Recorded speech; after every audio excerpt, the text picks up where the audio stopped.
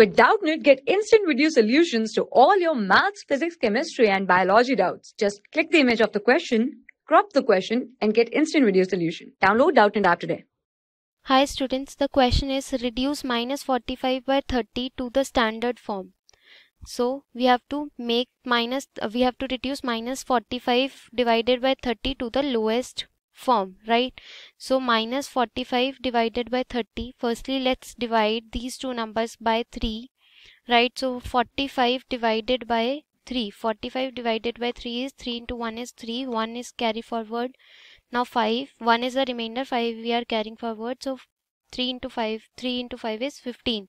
So 3 in 3, when we divide minus 45 by 3, the answer will be minus 15, and 30 divided by 3 is 10. Now we can divide this by 5 because the common factor here is 5.